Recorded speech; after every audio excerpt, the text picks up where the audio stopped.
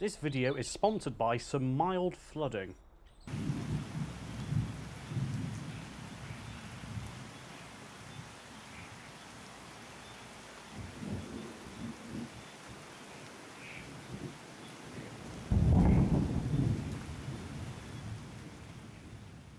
So I put out on Instagram a couple of weeks ago a question, what do you want to see from me? Now, one of the things that came back was, what's in your camera bags? So that's what this video is. To anyone who also asked a question, your video is coming, it's just not this one. It will eventually come out, trust me. So this is what we're gonna do. I have the camera here, I've got my phone, which I'm gonna use as a kind of close-up angle. And we're going to just go through what's in my camera bags. I might just, just show you, then just put it away. Some things I might talk about if I feel like there's something to talk about or just something I want to talk about. But yeah, so let's start off with camera bag number 1. Oh, here we go. Okay. This is a big old boy. Ain't no meaning, no harm. So this is a Hammer camera bag. It came with the camera that is inside of it. It's a proper nice big bag, this. Personally, I wouldn't use it for skateboarding, maybe for like interviews and stuff, because it's nice and big, proper and rugged, nice build quality as well. But if you're like out and about skateboarding, I wouldn't suggest this. It's really big, it's really heavy, it's really meant to be put on trains, put in cars, stuff like that. Right, so inside we have a Rode NTG1 microphone. Now this is probably one of the best investments you can make, especially if you're going to be shooting HD. So get yourself an NTG1 or an Azden or an Audio Technica. Get yourself a nice, decent XLR. So yeah, just make sure you get yourself a nice, decent XLR microphone. Any of them will do. I prefer the NTG1 because it doesn't need batteries. Sounds pretty good. It's built like a tank and it just works, You've got 48 Phantom going into it and it just works with the cameras. I've also got an official Rode Dead Cat which fucking stings and needs a brush. Kind of looks like my hair in the morning if I don't have a shower. What else have we got?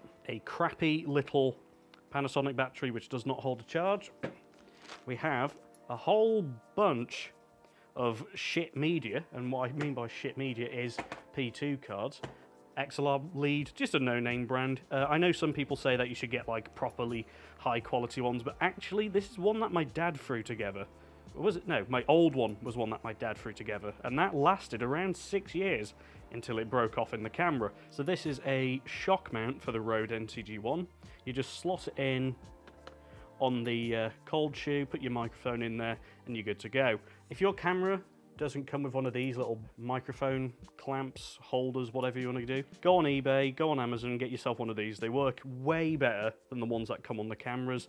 They're just so much better.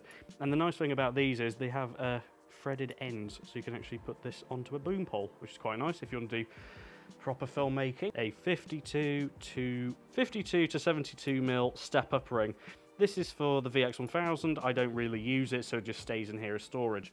Oh, that's actually one thing I should mention.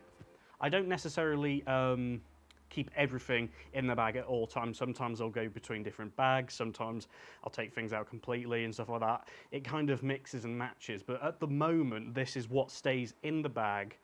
And then when I go out filming or whatever, I'll take bits and pieces out. I just wanted to clarify that. Like, I'm not going to take that out skating with me because that's completely pointless. Right, what else have we got? We have, oh fucking hell, a lens without a lens cap. This is a Sony 58mm instead of 52mm for some reason.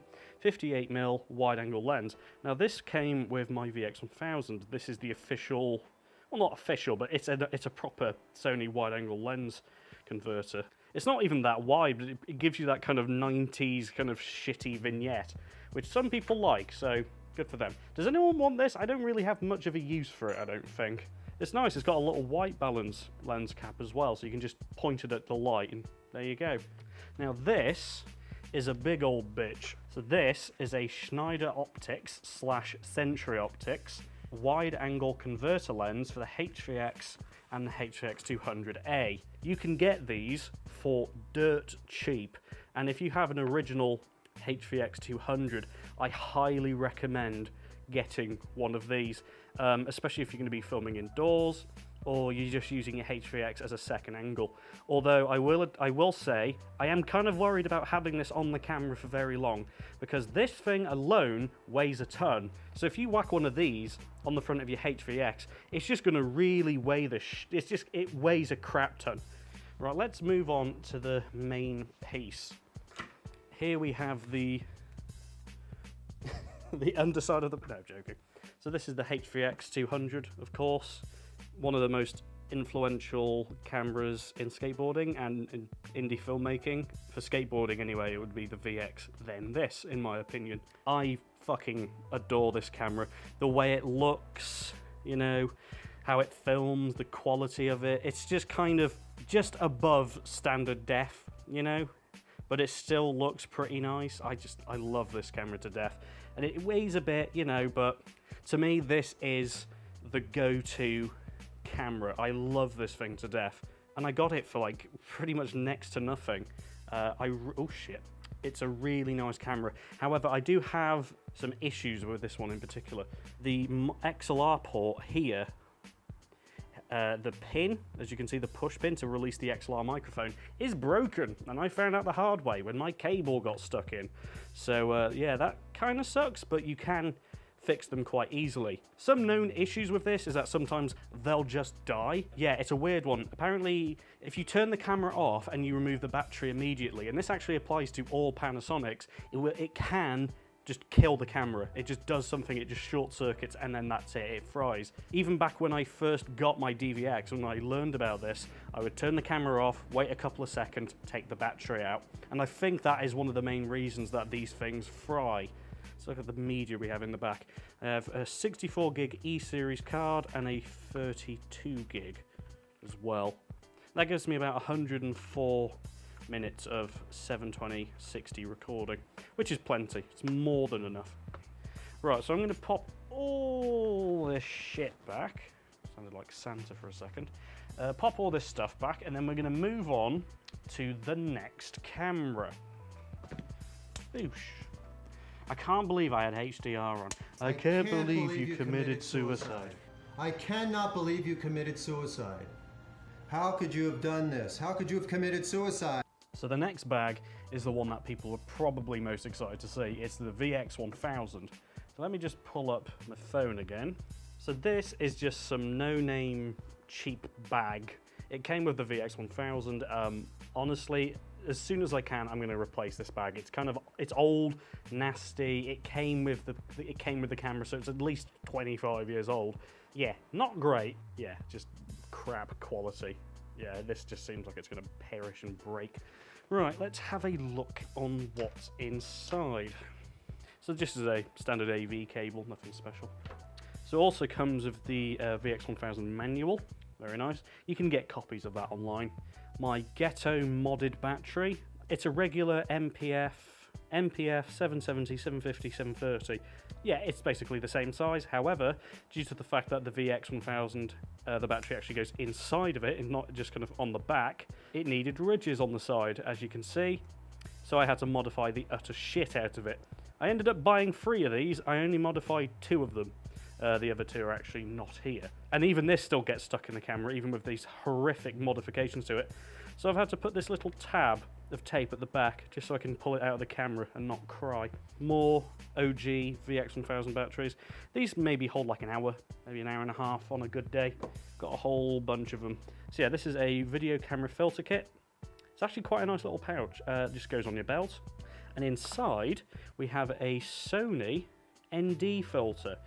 So yeah, this is a ND8 52mm ND filter. Quite nice. Not really used it. I mean, if you wanted to do like long exposure kind of arty stuff, then it might be helpful if you want to get those low shutter speeds. But the pouch alone is actually very nice. If you're a drug dealer or one of the types that smokes the ganja, this might be good for you. It's kind of cool. Anyway, then we have the, at this point, rather infamous, well, the famous, one of the musses, Capca 52mm fisheye that everyone kind of knows me for. Yeah, basically the same thing as an Opteka good quality. Comes with a lens cloth and a little screwdriver to take the lens hood off. I think they're okay, especially if you've got 2 spacer rings. This came with a spacer ring, actually, but I don't use it because it's not very good. That's the one thing I'd have to complain about. Big old eye cup for the VX viewfinder, viewfinder itself, and then the main thing itself, which is the VX1000. That's right, we've got one. Yeah, we've got one, and it's an 8th generation chip. Oh, and you may have noticed that I have some tape on here. That's Tadashi grip, T-grip I should say. This is not sponsored. A very important camera indeed. Oh fuck, it's still got the Sony sticker on it. Yeah, this is a beautiful camera. Some would say overrated, some would say it needs to die, some live by it and will die by it. Sounds amazing on it, of course it sounds amazing. I don't really know what to say. Oh, this one's actually damaged. The viewfinder ribbon cable has gone, and there seems to be an intermittent issue where you'll start recording, and after about 20 minutes, you start getting like really trippy colours in the viewfinder. Doesn't affect the footage whatsoever, it is purely in the viewfinder. So either some capacitors have gone, or it was just genuinely the cable going. So yeah, it still works, I just have to keep it in the down position. Right, let's move on to the next bag. Oh, fuck me. Right, oh shit. This is a big old bag. So this is a petrol camera bag. Originally made for a DSLR, but it fits cameras quite nice, video cameras quite nicely. This thing is fucking huge. Shit. Can you even see me? It's a big old boy. This is what I'd consider if you are going on tour. This thing has wheels, it has a handle that can pull out the back, and not only that, if you unzip this section here, shoulder straps come out, so you can actually wear it as a bag. Now it is fucking humongous, but you can do it, and for about 2 years I wore this on my back with all my camera equipment in it. Not the greatest idea I've ever had, because my back is absolutely fucked now. But yeah, this is a beastly bag. It's huge, you can put your tripod in it, laptop, it's got enough room for absolutely everything. I bought this secondhand on eBay for about it might have been about 80 to 100 pounds. I know these go for a little bit more, I believe. It wasn't in too bad of condition, but then again, I've had this since 2013, around then. So I don't necessarily use this out and about as much as I used to. At this point, it's mainly just storage. But, you know, there are some things in here, so I might as well show you what's inside of it. So we have an original Opteka fisheye lens bag. We have this bloody Firestore FS100. So yeah, this is where it sits, because I don't really like it very much. I think it's a bit of a piece of shit. If you want this, send me a message or something. I'll probably sell this at some point. We have the charger for it. We have some ultra rare mini DV tapes. I've actually got 2 boxes of these at home, which came with the HVX actually, which was a really lucky find. Panasonic strap, DVX lens hood, and of course the DVX. Now I actually have 2 of these cameras. I love them to death. This was one of the first proper professional camcorders I ever got. It's a beautiful standard def camera. You've got 60i, 30p, 24, or in PAL you've got 50i and 25p. You've got proper balanced XLR inputs there. Does FireWire. You can record into it through the AV cables. Manual lenses. Yeah, you got a proper manual zoom and focus. Proper audio control. It's just a beautiful, beautiful camera. Sound on it, it's pretty good.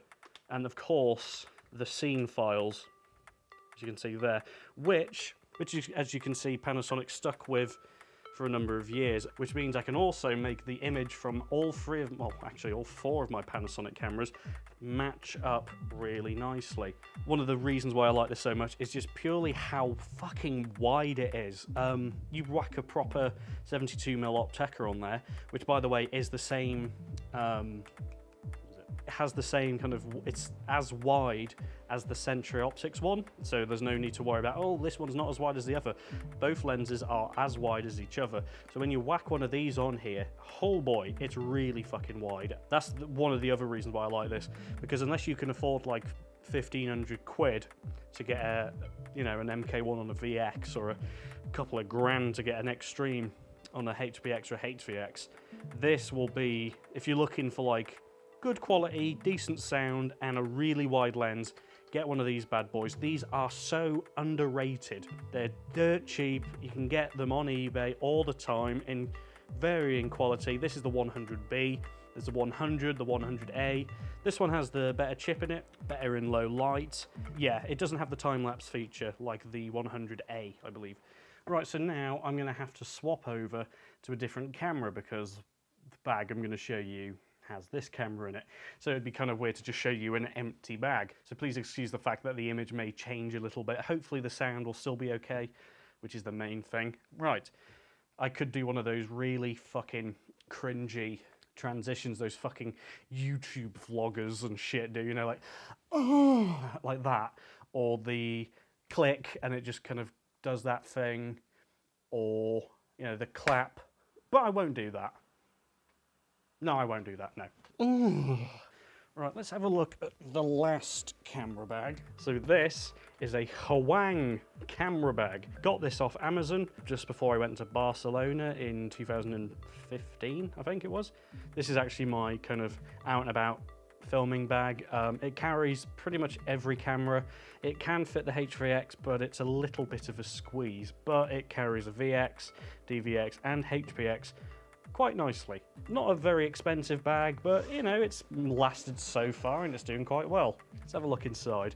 Mask, we've got a, I'd say cheap, but it came from a Sony PXW X70, I believe. I just use this as a little onboard microphone with this. It isn't as good as the NTG1, but it's shorter. It's all in one, don't have to worry about cables and all that stuff, and it, you know, it works okay. We have a lens blower. This actually came in a kit off Wish.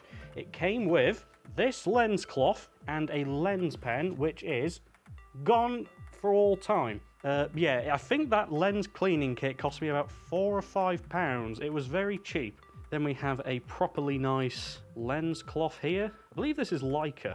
Carl's eyes, there we go. Camera batteries. Since I own 4 Panasonic cameras, they all came with nice big chunky batteries. There's another one in there, and I actually have one in the camera filming. I've just found the lens pen. Where is it? Here we go. Yeah, so this came with the lens cloth and the blower. It comes with a little brush, which is quite nice. And it came with a little rubber smudger thingy, but it broke off and I lost the cap, so it's kind of useless at that point. What else? Oh, of course, the Opteka 72mm fisheye. As I said before, this is basically the same thing as the Kepka and the VX1000 Markets fisheye, the 3CCD fisheye, basically every place that is selling their own fisheye that isn't an Opteka or isn't a Century Optics lens, it's going to be one of these, or a Kepka. It's basically the same thing. Very poorly done initial I did when I was like 14 with electrical tape, and a Camcaddy sticker. If you remember Camcaddy, holy fucking shit. And of course, the HPX 171. Now let me just move the bag a little bit out of the way. Yes, this is the 171. Now if you're wondering what the difference between this and the 170 is that this can go between PAL and NTSC. So that means it can do 50p and 60p. That's why I got it, because my HVX is an NTSC camera. My DVX is an NTSC camera. And my VX is PAL, so at least I can, you know, match some of the footage with this. I bought this from a production company in Italy. They were selling 2 of these, and the pictures they included on the eBay listing were of one in really nice condition. I got this for about £700, maybe £800, which might be a bit much, but I got it with a bunch of battery, a few batteries, a ton of P2 cards. Here's the thing. This one came broken, okay? I don't know if you can see that or not. The eyepiece, as you can see there, very damaged. Looks like it's either been broken, dropped, or burnt. and the P2 card door is fucked. It still goes, it just, you know, it still shuts, but it's not the same. Oh, and the, for some reason, the focus ring, the rubber on it is deteriorating.